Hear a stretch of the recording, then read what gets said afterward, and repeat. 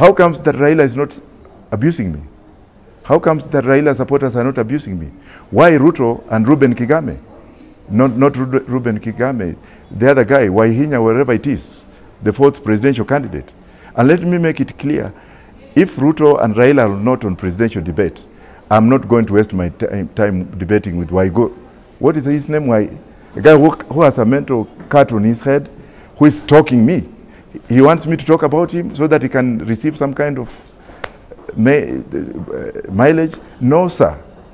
I'm only going to debate Ruto and Raila.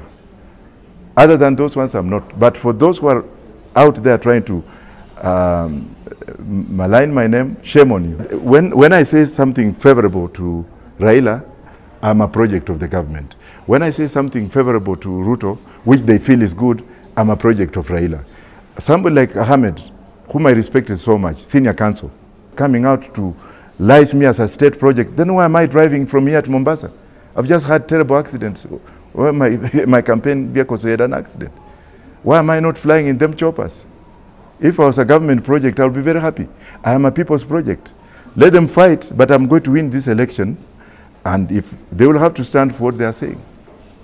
I'm winning the election outrightly.